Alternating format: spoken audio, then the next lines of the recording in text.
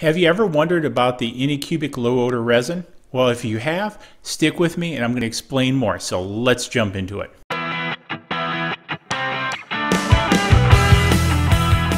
Welcome to this episode of DIY3DTech.com.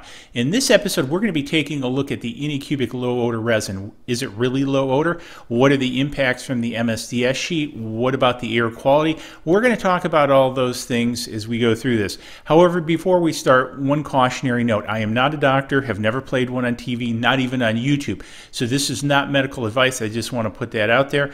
I'm simply going to be reviewing the engineering data and the experience I have with testing it with this air quality meter. Now, you guys might remember about 2 years ago, I did this for FDM printers.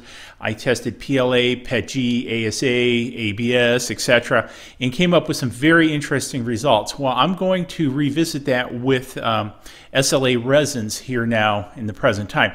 Now, a couple years ago, too, I also did a video which was rather popular yet unpopular when SLA printers first started coming out. I purchased one, I opened the bottle of resin, had an allergic reaction to the resin. I did a video on it pointing out this information in the MSDS, the risks. I got feedback from doctors about how risky this stuff was, and a little hint, it really hasn't changed that much since then. But a lot of people said, oh, you're just not tough enough, you're this and that and other things. The piece is with resin, and I'm really happy that, you know, Joe Telling, you know, Maker's Muse and Uncle Jesse and all these other guys really got on the bandwagon about, you know, when they're covering SLA stuff, doing a bit of warning about this. This is not something you want to use in your living room, your kid's bedroom, or have regular exposure to. This is not very nice stuff, even in today's world. Now, we're going to look at a couple different types of resins in this series. Today, we're going to start with the Anycubic low odor resin. Now, one of the things I can tell you is I got this resin. It's supposed to be low odor, and to me, I can't really say it's low odor. Now, unfortunately, I can't share that with you, nor can I measure it per se. But from my perspective, the odor of this is very similar. Now, the other piece I did is I went to the Anycubic website and I looked for an MSDS sheet, a material safety data sheet. And I think the new kids call it something different, but it is still listed as, I think it's a safety data sheet now for chemical products or something like that, but I'm old school. So if I say MSDS, you guys know what I'm talking about. Anyways, I didn't find one specifically for the low odor resin, which left me scratching my head. But I'm going to share a little bit more of that with you. But also, what I'm going to do, or what I actually did, is I built up a test jig. Now, testing SLA resins are a little bit different than the FDM. Because when you're doing FDM, you're heating something up, you're partly aerosolizing it, and all those kind of things. With an SLA printer, it really doesn't work that way. Basically, you're simply using UV light to cure a portion or a layer of plastic to the previous one. So you're really not heating it up or aerosolizing it or anything like that. So what I did is designed a simple containment chamber for it, placed a measured amount, in this case 13 grams of the material in there with this meter. And I was actually very surprised at the results which I received from this. Now, I'll run it up in the corner and you can see it. And in kind of the long story short, I was really surprised there were no VOCs. And I'm going to talk about that in a second. So a VOC is a volatile organic compound. And we've seen quite a few of those actually when we printed with FDM, especially with a styrene-based plastic like ABS or ASA. However, with this, we saw no volatiles. But what we did see is a steady rise of formaldehyde inside the chamber. Now, again, when we get to the MSDS, I'm going to explain a little bit of that more. And I was actually at first puzzled by why over the hour test period did the formaldehydes rise. And it hit me later. In the shop here above me are a number of bright white LED lights. Those bright white lights have a very high, blue frequency to them to make them white. And so that comes very close, and probably there is radiation in the 400 nanometer spectrum or bouts where this material cures. So what was happening in the chamber is the material was actually curing, and as it cured, it released more and more formaldehyde. So I think this is an interesting point to watch.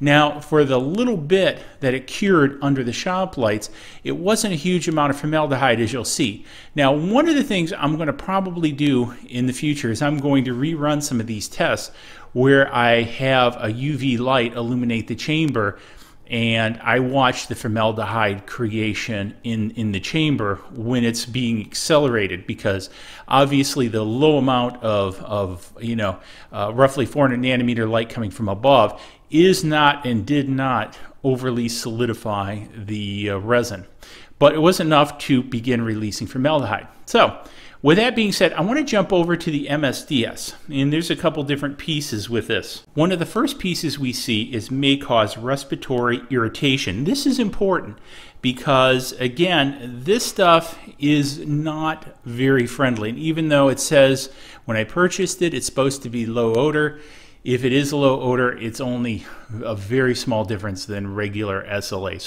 So don't look for it to be whole, like 50% less, because that has not been my experience with the bottle I purchased. Now, I've only purchased one bottle. Maybe it's my bottle, I don't know, but I'm not thinking so, especially since I could only find one MSDS sheet. Now, the other thing that it says here, and one of the things I want to qualify here, this is in its liquid state that we're talking about. This is not when it becomes a solid, so it's an important distinction to keep in mind. The other piece is precautionary description. Use only outdoors or in well-ventilated areas. Please do not put this in your kid's bedroom, in your living room, and I don't even recommend your basement because it's still in the air envelope of your house. Now, for the 2 ensuing years from when I did my original tests, I did not have any SLA printers because I could not adequately vent them. I have since built a whole new house, shop, everything else, and I built it so I could ventilate for SLA. So this is not in my basement. This is a formal shop where I have basically the equivalent of a fume hood to be able to evacuate the fumes outside. And for those that say, well, I'm now killing my neighbors, I live on 5 acres, and so there's a bit of separation between me and the cows. So it's okay. But with that being said, one of the things that I wish to talk about is the makeup of this. So you see here, we basically have 3 compounds. We have a polyurethane acrylate, if I'm saying that correctly.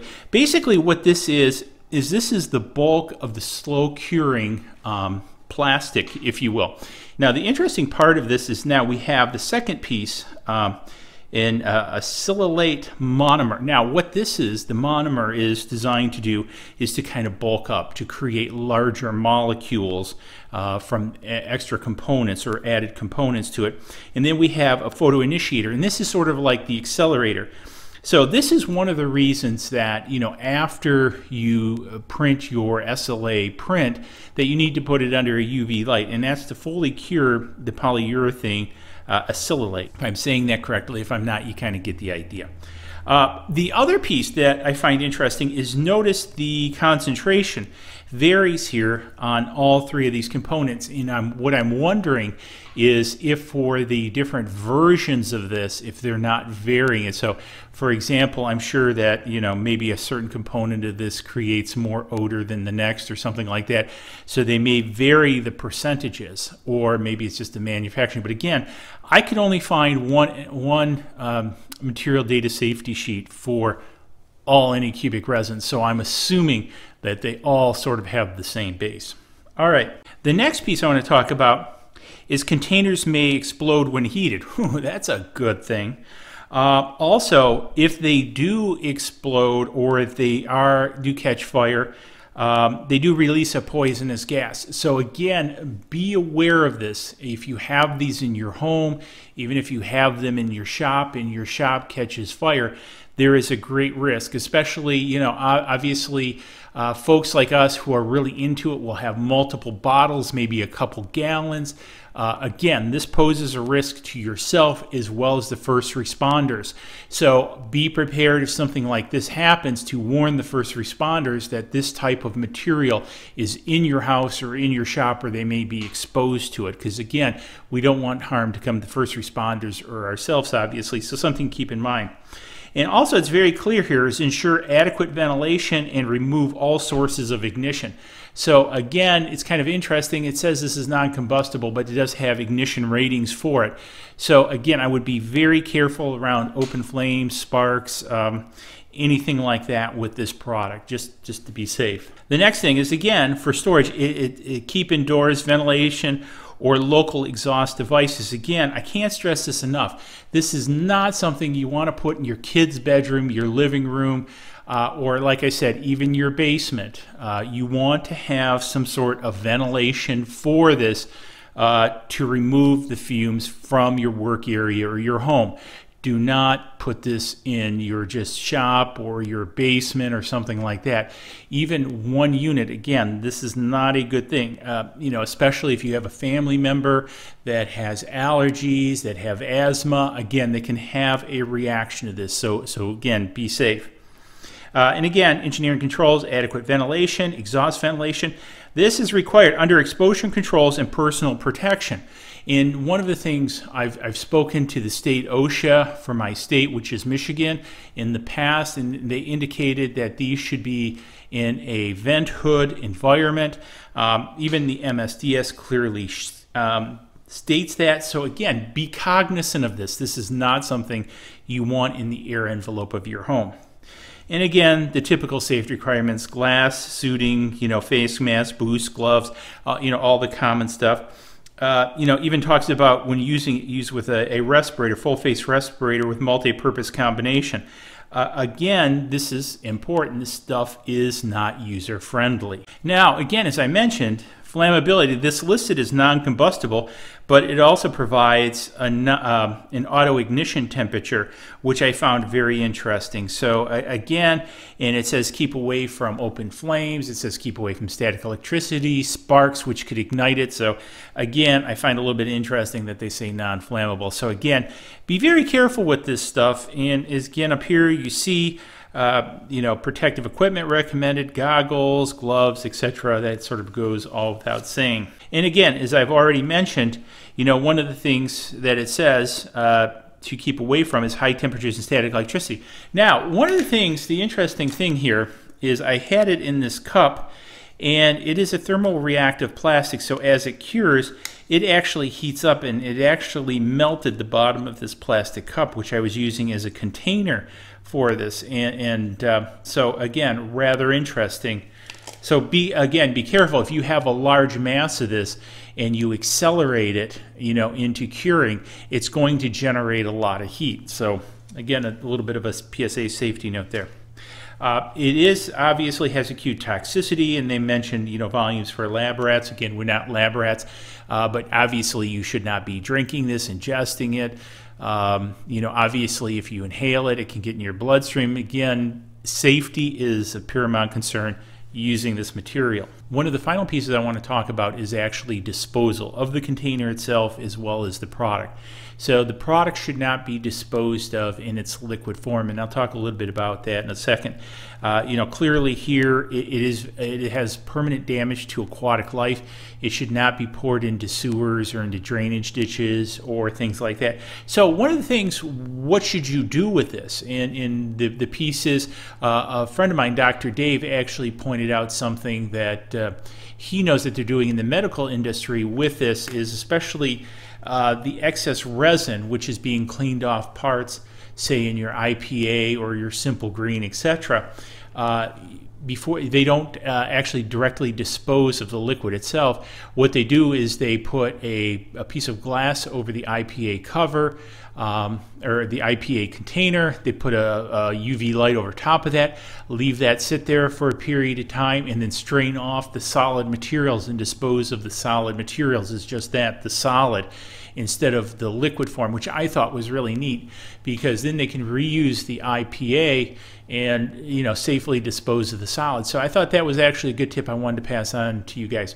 So anyways, again, as I've covered out here, I'm not trying to be negative on SLA printers. I'm simply trying to share this. Again, I'm not a doctor. I'm not trying to dispense medical advice. I'm simply sharing with you what's in the safety data sheets for the product and what type of risks you could be exposed to in using it, and making some suggestions to potentially safer usage models.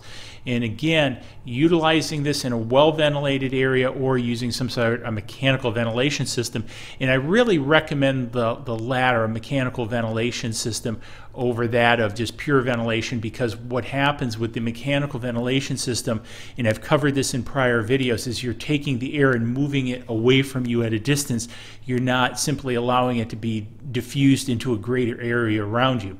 So hopefully you found this interesting. I will be doing other resins. The next one will be a water-based resin. How does that perform? So we'll take a look at that. I'll do similar tests with the air quality meter.